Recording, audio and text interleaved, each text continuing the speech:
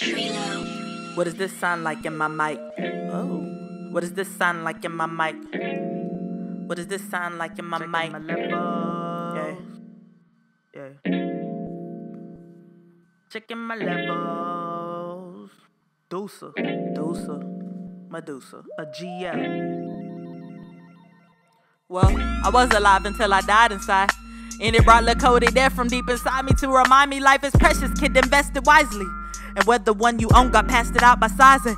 And it's sad since resurrection, I see death out the clearer. I see ghosts sitting in cubes, and when I look in the mirror, and now I know why I be dressed up to the nines in the office. Cause I'm working day to day with one foot in the coffin, and I can't say that I'm no better than the niggas on my team. But I mean, I can't suppress the fact I'm entranced by a dream. I know things ain't automatic, and shit that come easy don't be worth having. I don't want average Joe to be a pattern. I don't want punching the clock as a habit. I miss mama's Christmas greens chasing cabbage. I need way more time for Avid. I need way more time for meditation. Food as medication and encasing all the images with vividness. Story, songs, and sentiments that are all real in their own dimensions. I only get this life once, I'll make my own decisions.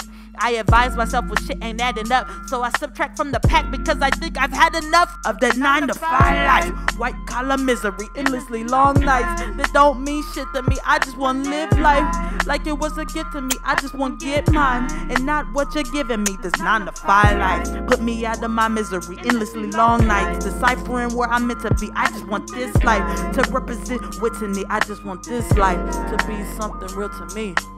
And not you, and not you, and not you, and not you, or not her, and not him, and not y'all. So fuck this. So fuck this. So fuck this. So fuck this. So fuck this.